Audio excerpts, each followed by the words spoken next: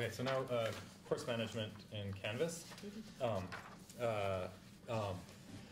So one of the things that I really love, I think I mentioned this earlier, is like when I was thinking about designing this, I was thinking I would have to grab tools from all over the sort of universe and say like, okay, like go to Google for this, go to Twitter for that, go to these different places, and so Canvas does really sort of pull it all together. The video conferencing, the assignment submission, the chat, the peer comments.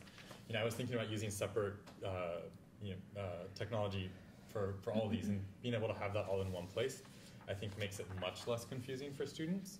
The one of the other sort of course management issues that I have is, currently I would love to bring in guest lectures, and I think I have to like sponsor them through OIT to get them a net ID, and it's just like I just haven't done it yet because it's too cumbersome. But it'd be nice to just be able to send an email to a colleague, give them a link, they log in, and they can join our panel, for example.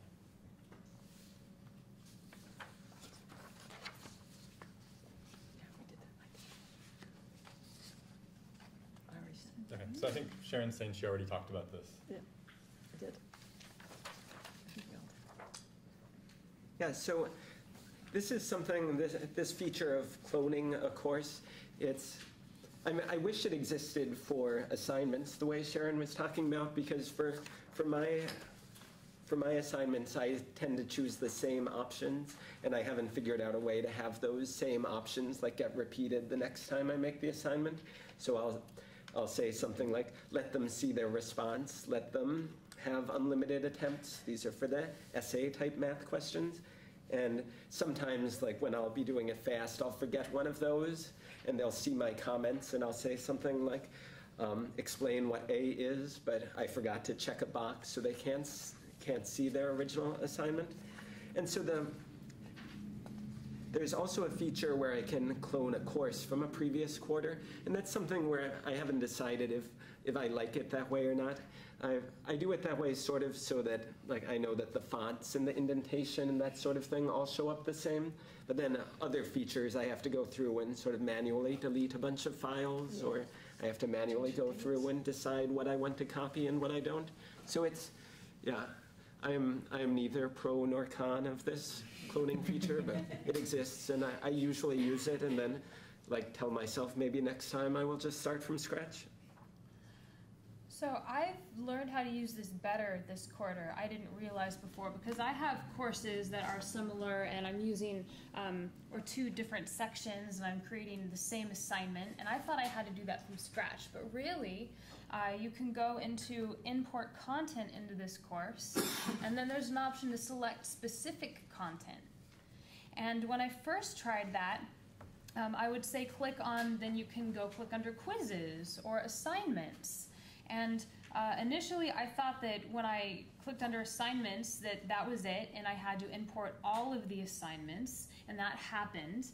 But that's not necessarily what you have to do. Then you can, there's a drop-down box, and you can select specific assignments that you want to copy and add to that course. When I made my mistakes and selected all of the assignments, I was terrified that they'd be somehow just mixed in with all of the assignments for the other course, and I'd have to try to weed them out. But really, they're nicely organized into an imported content area. So at the very bottom of your assignments or whatnot, you'll see the content you imported. Then you can weed things out if you accidentally copied all of the quizzes, for example. So that's a really helpful feature. As long as you're aware to change the dates, change the due dates. There's a way to set them at the beginning of the quarter if you copy a Canvas course, but they don't always work out perfectly the way you'd like, especially if there's vacations and such. So that's something I have to keep my TAs up on, like make sure, double check.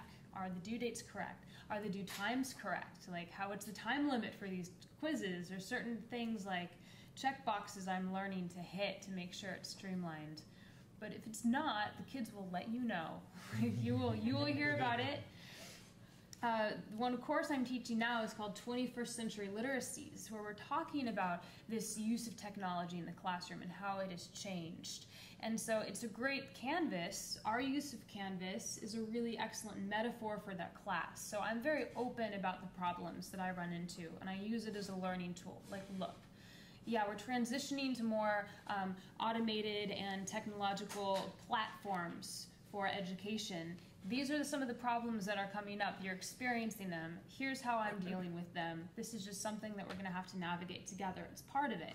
And these are some of the tools we're learning to develop. How can we streamline these things? And just to be aware that this is a living thing. Canvas is constantly being changed, and that's great. But we also have to kind of navigate it, and that's okay. And so I feel if you're explicit about that, that's very comforting to the students. And it's always good to be candid about things that like we don't know as instructors, and very humbling too.